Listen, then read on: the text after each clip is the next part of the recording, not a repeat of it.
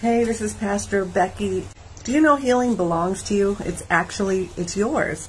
And the Bible says in Exodus 15:26, and the last part says, "For I am the Lord who heals you." God is the God who heals you. He's not the God who makes you sick. If you need a healing touch in your body, it belongs to you. Healing is yours. He is the God who heals you. So if He's the God who heals you, that's an Old Testament scripture. We're going to go to, the New Testament scripture I stand on all the time is 1 Peter 2:24. By Jesus Christ's stripes I was healed. That means I am healed. But the one I want to focus in on today is Psalms 103, 1 through 5. And it says, "Bless, affectionately, gratefully, praise the Lord, O my soul." You know what your soul is? You're a three-part being. You are spirit, soul, and body. Your soul is your thinker, feeler, doer. Bless, affectionately, gratefully, praise the Lord, O my soul, and all that is deepest within me, bless His holy name. So we just bless you, Lord. We praise you. We worship your holy name. You're worthy, and you're worthy to be praised. We thank you, Jesus, for going to the cross on our behalf, that by your stripes we were healed. That means we are healed. In fact, I'm hearing the Holy Spirit say, someone right now, you're having pain right on your wrist, and it's being healed right now in Jesus' name. Okay. And then it says, "Bless, affectionately, gratefully, praise the Lord, O my soul." And again, spirit, soul, and body. So your spirit, and then your soul is your thinker, feeler, doer. So your thinker, feeler, doer, O my soul, and forget not one of all His benefits. God's got a great benefit package, by the way. What is His benefit package? Verse 3 of Psalms 103. "Who forgives each and every one of all your iniquities." He forgives all your sins, each and every one. "Who heals each one of your diseases." It doesn't matter what name they give to it. He heals each one of them. It doesn't matter if you have a list of 100 problems that you're physically dealing with. He heals each one of them. Not just one. He's the God of more than enough, of abundance that lavishes on us. And verse 4 says, Psalms 103, verse 4, "Who redeems your life from the pit and corruption." Some of you feel like you are in the pit right now. If one more thing goes wrong, you're like, I don't know if I can handle it. I was just talking to someone today who put a contract down on a house that was supposed to start being built 45 days ago, and they just got notice today that something with the permit, and they haven't even started, and they're trying to get moved before their children are going, before school starts in the summer in August. I think August 9th or 10th here. And that's just one more thing of what this person had been going through. So sometimes you feel like you're in the pit and corruption, but he redeems us from that. He'll lift you out of that pit that you're in. He'll set your feet on solid ground when you feel like you're walking on, unsure footing. He'll make your footing sure. "Who beautifies," ladies, listen to that, "who beautifies, dignifies, and crowns you with loving kindness and tender mercy." He beautifies you. I know as a teenager it's really hard. I'm not picking on the teenagers here, but I remember just if you had one, what we called a zit, I don't know what you call them now, pimple, my whole day is ruined and everybody's looking at that one pimple. Well, of course you get older and you realize nobody looks, nobody cared, and it was silly, and you especially have that beauty of the glow of youth. Even, as you get older, don't complain about wrinkles and stuff.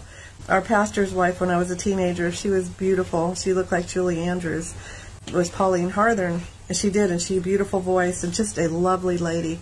Always, even when in her latter days, she had gotten Alzheimer's, but who she really is was still there, and she was like, "Oh, you look so pretty today." She was just one of those encouraging, she's in heaven now, rejoicing, healed and whole, but I forgot she called them smile lines, that when she was like 40, and she was beautiful.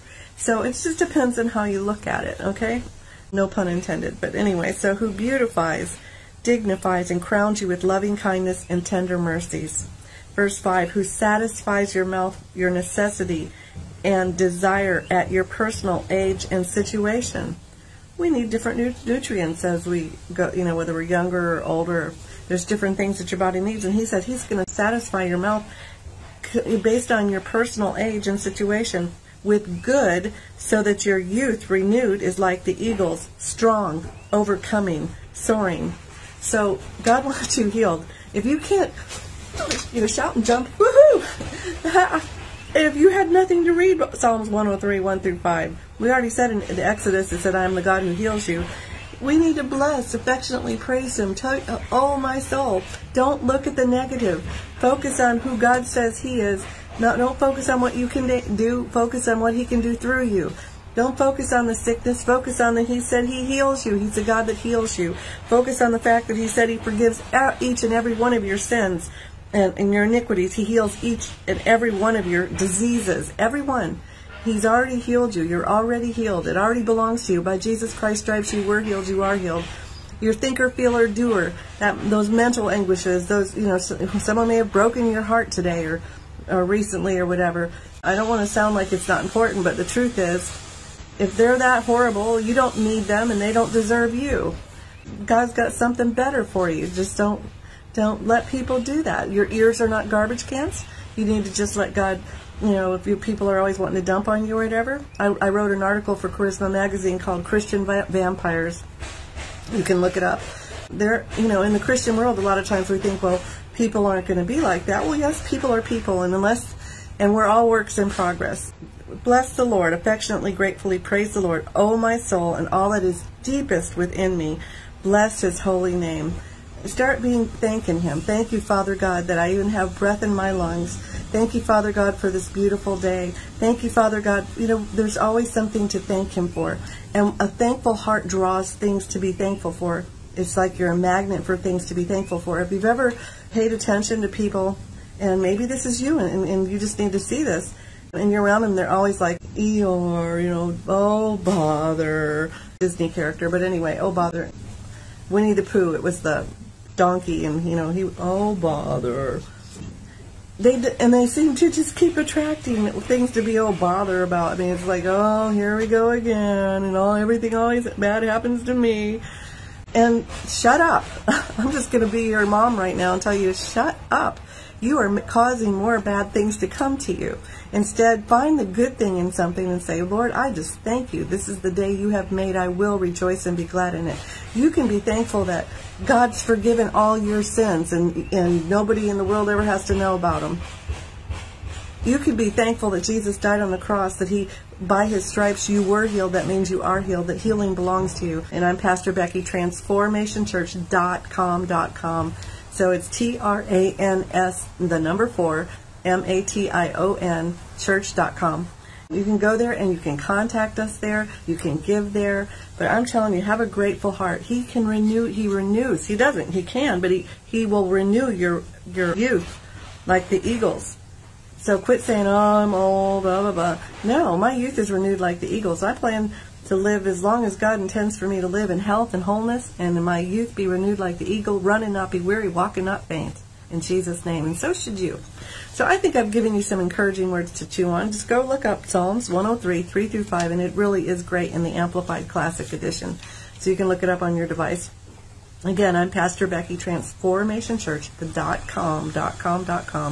The 4 stands for healing, spiritually, physically, mentally, and financially. This is Becky's Blurbs, which God told me to call it Becky's Blurbs, and then try to keep it short. And if you're not 100% sure, if you were to die today, that you go to heaven, because the minute you were born, you're going to die. There's an appointed time to die, so you're either going to heaven or hell, and I know you want to go to heaven. And if no one's ever told you God loves you, and He has a great plan for your life, just like the scripture I was reading, that He forgives every one of your sins. He heals every one of your diseases. He renews your youth like the eagle. He redeems your life from the pit. You feel like you're in the pit, He'll pull you out of the pit. He beautifies you, dignifies you, and crowns you with loving kindness and tender mercies. I mean, it just goes on and on. We serve a great, big, wonderful God who loves you. So repeat this prayer after me. If you want to know that when you die you're going to heaven, just repeat this after me. Say, Heavenly Father, I believe in the name of the Lord Jesus Christ. I believe Jesus died on the cross for me. They're putting a roof on Him. I believe that Jesus was buried, that He rose from the dead on the 3rd day. I ask you to forgive me. I receive your forgiveness. Take my life and do something wonderful with it. In Jesus' holy name, amen. Woohoo! well, as a minister of the gospel, I can tell you right now, when you die, you are going to heaven. Isn't that strange that they just started to pound on that roof next door right as I'm leading you in a prayer so that you can know. It's a free gift. You've just received the free gift of going to heaven when you die. And there's more. God wants you to have heaven here on earth. Contact me. Contact me on Facebook. You can go to contact us on Trans4mation Church. Just do that. Just contact us. Love you. Bless the Lord. Thank Him. Praise Him. You already are healed. Just stand on the Word of God.